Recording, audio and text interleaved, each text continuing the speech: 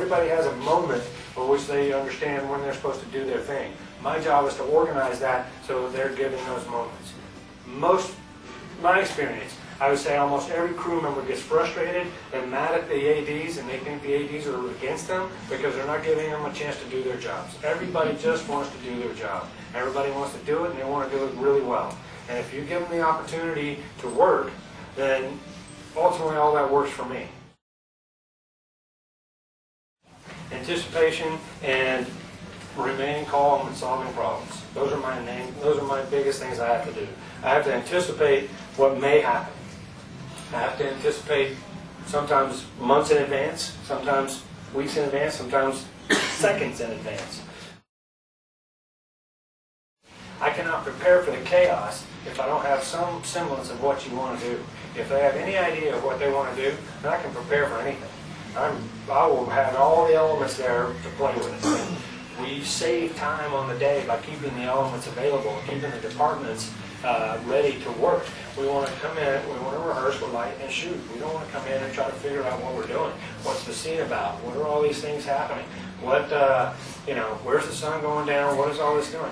Man, you can solve all those problems for no cost just by working hard. All those answers can be done by you, the director, the filmmaker. Everybody who cares about what the film is can solve those problems before you get out there. You actually have to spend a lot of time in prep trying to basically think of good questions, really important questions that, get to the essence of the film, and get to the essence of how this scene that may or may not be shootable in that location or whatever, how can we create the same thing in a different place? All these things have to always come to mind. In that vein, it doesn't necessarily matter to me who does what. We're all on the same team, we're trying to do it. So if the prop guy is standing there, or prop assistant is standing in there, and we're ready to shoot, then okay, cue the actor. I don't care. I build up credit to some degree. So when it sometime comes in, sun's going down, they have to trust me when I say, we're not going to see that, get out of there. I had lots of arguments with directors and special effects guys about things that I thought were dangerous. I've had discussions with producers about special effects guys. I've said we're not hiring because I'm not working on the show with them. And it's a serious thing to me, but we all want to see the action. We want to see the explosions, we want to see the crashes, we want to see the falls. And it is all perfectly doable. And nowadays it's more easily doable than ever before. But there's there's a way to do it without getting anybody hurt. And there's a way to do it to make it's not reality, it's a perception of reality. We're working on here. I don't actually have to throw that horse off the cliff,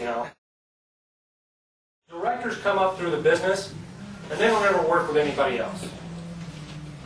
Myself, the rest of the crew, we work with a lot of directors. So at this point in my career, I've seen a lot of people do it. I know I've been around people who can, and I've been around people who can't. And I think that ultimately, the best thing you can do is surround yourself with a good cameraman, a good production designer, and a good team, and let them do their thing. And you concentrate on the story and the cast. And don't worry about where the backlight is. Don't worry about what lens they're putting on the camera. Don't worry about anything else. If it's your first time to direct, you concentrate on telling a story. That's what you need to concentrate on. You don't need to think about anything else. That's what all those people are there for. Wherever it comes from, as long as you're talking about the movie, you can walk away friends at the end of the day. And you can walk away knowing that I have respect for you and they have respect for me because we're fighting for the movie. We're not fighting for myself. I'm not fighting because I want to do that shot. I could care less about that shot. I'm fighting because you want that shot, and I'm trying to get it for you. But the thing is, you're going to get that, but you have to do these two things first in order to get that at the time that you want it. So those discussions are always central to, making a quality product. Realize where your limitations are and rely on your department heads. You have to rely on all the department heads. I mean, that's one of the great things about this industry is that it's such a collaborative craft. Everybody the director has a final say, and I think the delineation of power works in that way because somebody has to say yes or no ultimately, or else we don't just sit around and talk about it all day.